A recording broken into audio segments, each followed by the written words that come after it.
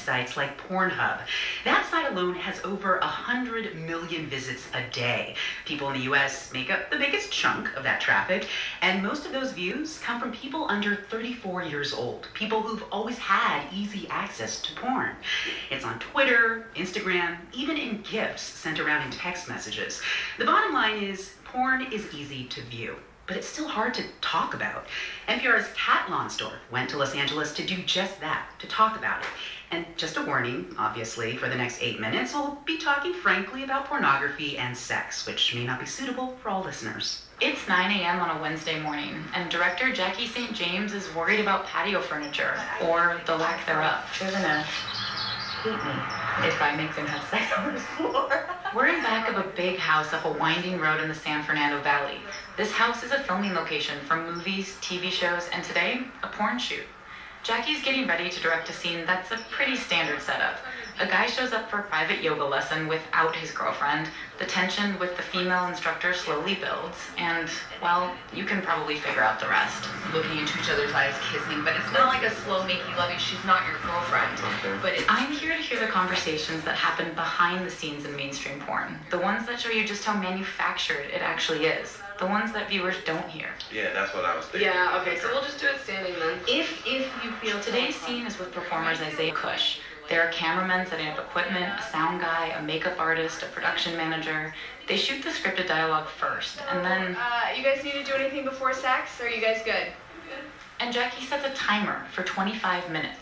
Yep, the sex is timed, and it's heavily directed. action. When you guys have a second, give me some a little bit more connected. This looks a little disconnected.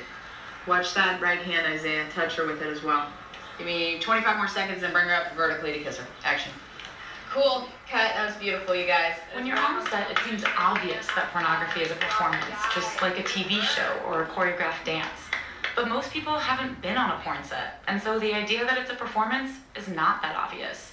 Jackie, who's in her 40s, says that worries her, especially with how easy it is for younger viewers to see it now. A lot of people that are growing up on porn somehow feel that what they're seeing is what they should be doing instead of really discovering what they want. And when I grew up, porn was so hard to get. I mean, I saw porn, but I couldn't watch it every day if I wanted to. And do you think that that's where the conversation needs to be had? For sure. I mean, I think we definitely need to talk about the impact that porn has, but at the same time, I think it's important to just set the standard of this is not real in the sense of this is not true connections.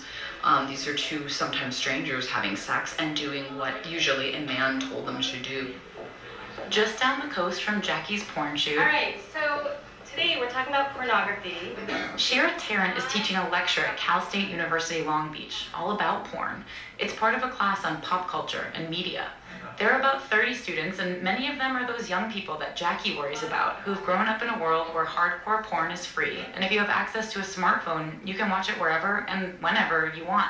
My students are often immersed in it, but don't often have an opportunity to either talk about it or to learn about it with tools for critical analysis. Tarrant says that's exactly why she devotes an entire lecture to the topic. When people are watching stunt performers, they know it's a stunt. When you go to the movies, you know that the movie was edited. And there's something about pornography where people suspend all disbelief or disconnect from the fact that they're engaging with a screen and with algorithms and with an editing process. She says that disconnect only gets worse because people don't talk about porn like they do other forms of media.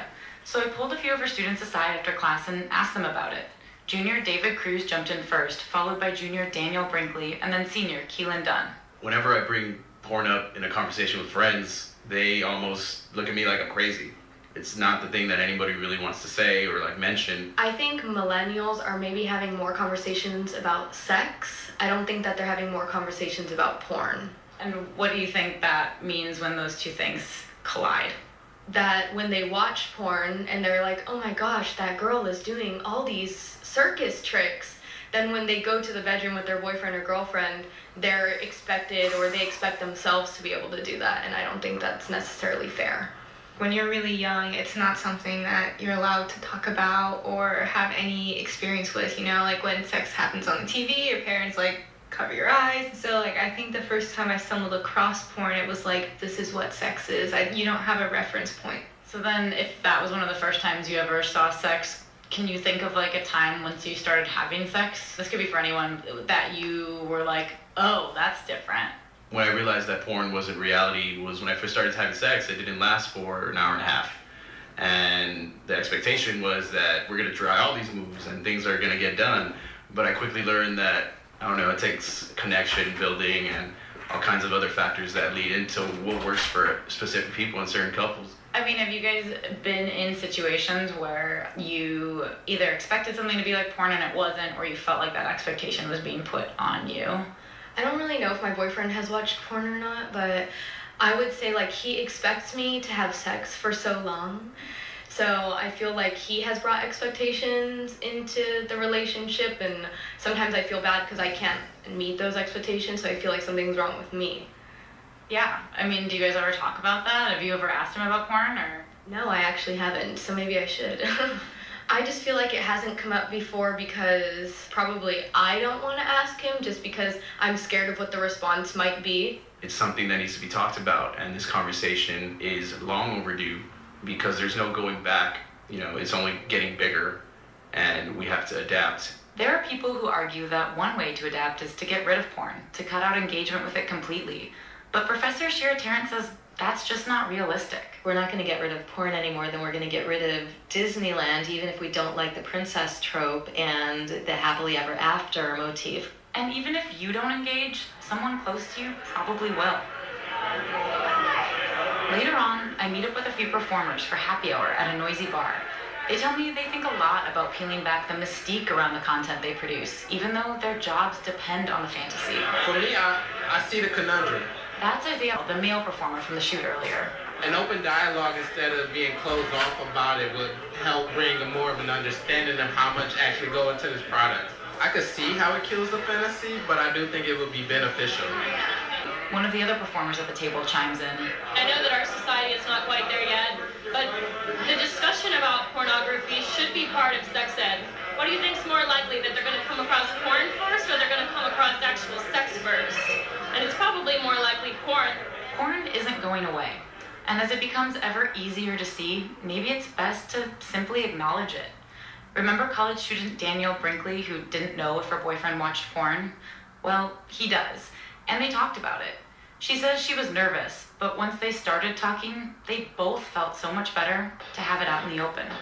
Kat Monsdorf, NPR News, Los Angeles. This is NPR News.